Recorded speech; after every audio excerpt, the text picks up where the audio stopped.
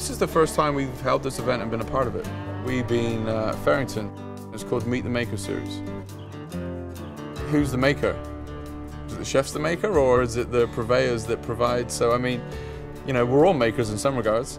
Knowing the people that produce your food is as important to me as knowing who's preparing it, like your chef or something. They kind of go hand in hand.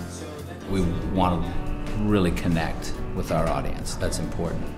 We can do that a lot through the products that we choose. And so that's where Cheshire Pork really fits in. Heritage Farms was the sponsor for the entree, and it was a success. Pork is a staple in the South. You know, everyone uses pork, and their pork tastes different. It's got good marbling, it's got good fat content, it's very consistent. It's great pork.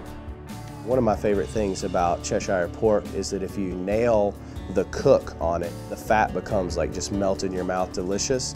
And a lot of times if you're working with a mass-produced pork product, that fat you can almost taste, it's just not right.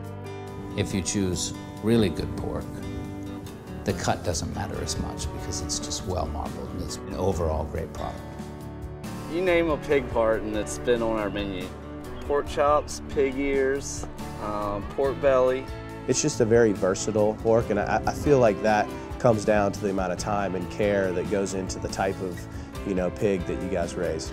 The fundamental thing that we require of a product is a real integrity of production, and I think that's why Cheshire Pork falls into that category for us. It's about how that product is treated from the beginning of the process to the harvest to the time it gets to us. We believe in people that do the right thing. We have to build relationships, we have to find good food, and we're really fortunate that we have a local product. You know, it was a great night. It turned into a community thing, so we have artists, you know, music, everything, and then the farmers, which they're the most important. They're the rock stars to us. Yeah, farmers are rock stars. Why? Because it's hard. So many things involved. So many stars have to align. But when they're good, they're good. We serve nothing but the best products that we can find, and when I'm working with Cheshire Pork, I know that it's always going to be right.